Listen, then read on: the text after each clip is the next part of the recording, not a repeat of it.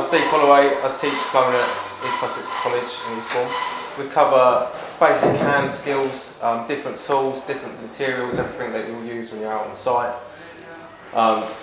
Teach you how to install bathroom bay, airing cupboards, hot and cold water systems, science behind it, and everything you'll need to know before you go out and get yourself an apprenticeship or a job.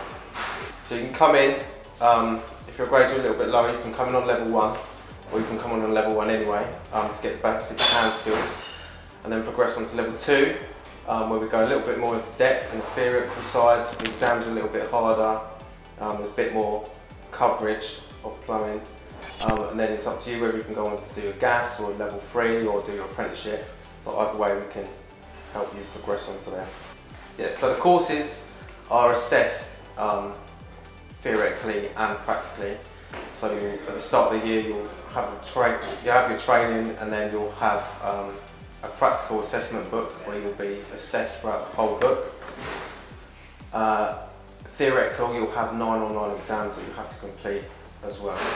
After your basic hand skills and basic training and stuff in the practical area, a little bit of knowledge from theory, we move on to more realistic assessments, so you'll actually be fitting a live system, so you'll do the airing cupboard, radiators, bathroom fitting, which includes bath, basins, all the stuff that you do in real life in the bathroom. So before you leave college, you'll actually have a real life experience of installation.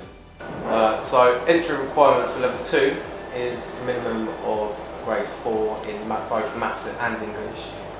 If you don't have them grades, you can enrol on a level 1 and do your maths and English alongside your plumbing course to get you ready for level 2.